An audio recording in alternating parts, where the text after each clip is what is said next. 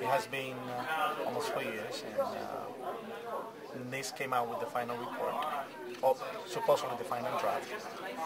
You have been the activist right on top of that from the beginning. Can you tell me a little bit about that experience of these past months? How has it been developed in the last couple of months? Because it has been more emotional than ever. It's been a very difficult and arduous process. We've been working really with this investigation for the last 3 years. We went to Congress in 2002 in March and May to get this investigation approved and then to get it funded. So we did a lot of work. And then during the time we were part of the Family Advisory Committee, and we would discuss their methodology, what they were investigating, what we thought they should look at, what the families wanted, and so on. Some of my professional advisors were on their board. They were advisors to the investigation. Some of them were doing work, for them, and so on and so forth. These things are very complicated and very difficult, and I had a lot of hopes because, there has been no justice or no truth for the families of the victims of 9/11. I was hoping especially, looking forward to some information about the radios, the failure of the radios, how badly they failed, what was the effect of all the loss of life on these firefighters, innocent, beautiful young people who suffered a brutal and needless death because their radios did not work.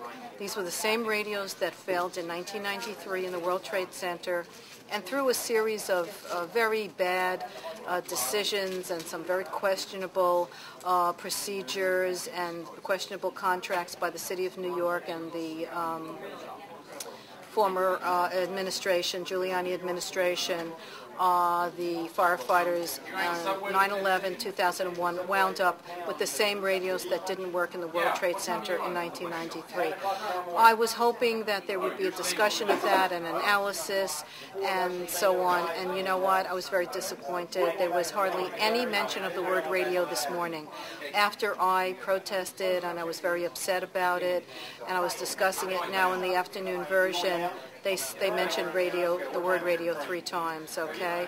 But it's not a matter of mentioning the word. It's really a silence about what really happened, the investigation, the modalities. I could go on and on. That's one issue. Very disappointed. Another issue is the Port Authority immunities and exemptions from building code. I really felt that, I was hoping that that would be investigated as far as what was the effect of the immunities of the Port Authority on that building. What was the effect on the design, the construction, and the ultimate collapse of that building?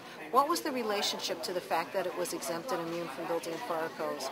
What was the effect of that building being above the law that contributed to the ultimate collapse of that building? And they continue to stand that they exceeded the building codes regulation. Okay, the Port Authority continues to say that they not only meet but they exceed New York City Building and Fire Code. That is a lie. That was proven to be a lie by this investigation.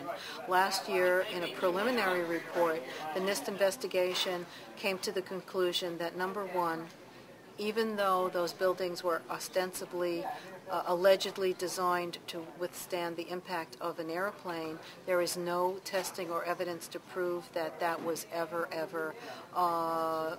proven, or that was ever engineered to do that. So that was a lie. Number two, even though they say that it was designed to be, withstand an airplane, there was no testing ever done on the impact of or on the effect of fuel that would have been in such a plane. So that is another lie. The third lie is regarding the fireproofing.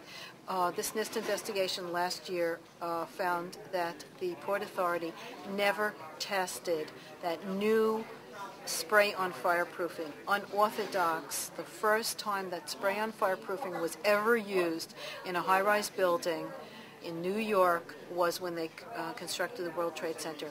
They never tested it. They just put it on and just kissed it to the wind, and if it worked, it worked. If it didn't work, it didn't work.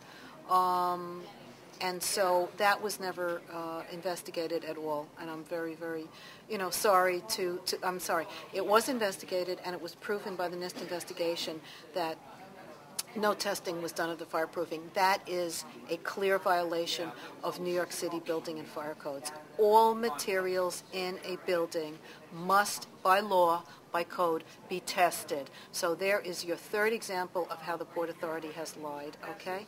And let me ask you, well, I was with you when we went to Washington. We went together. Yes. And when we did the first press conference that we did in front of City Hall Yes. for asking Yes. about the radio investigation, and then when we asked for money that be given to upgrade the radios, which they did, and the radios never worked after they gave the initial funds from the legislation.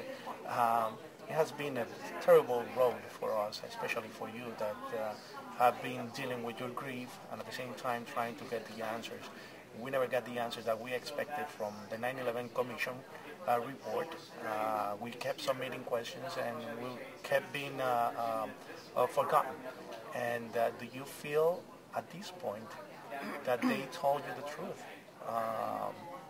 even with the NIST final draft of what happened on 9/11? Do you believe the official version? Well, I think that, while there were some meaningful and worthwhile things, in this report, I have to say that I'm concerned about what was left out of the report. And certainly the whole analysis of the radio failures was really left out. And also left out was the effect of the Port Authority immunities. So those are two major things that never should have been left out of that report. There are some other issues I have that their findings, their recommendations are very general. We wanted specific recommendations that could immediately be put right into the law. So I'm very disappointed with that. And, I'm going to have my technical advisors, and I have a dozen of them, architects, structural engineers, and evacuation specialists, code specialists.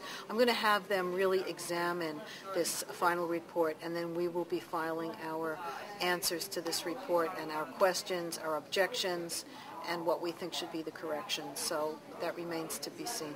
And in conclusion, what do you expect for the next meeting that we're going to have here, the next hearing on September 24th that they are planning in New York? Will you have the questions by then, or will you expect them to have the answers by then? Well, certainly the questions will have gone in by then because there's a 6-week period of comment. It starts today. It ends on August 4th. I think the meeting in September is going to be a very technical meeting. It's $110 per person. It's a type of meeting for very expert technical people. It won't be for, people like us, victims, family members, survivors. It really won't be for them.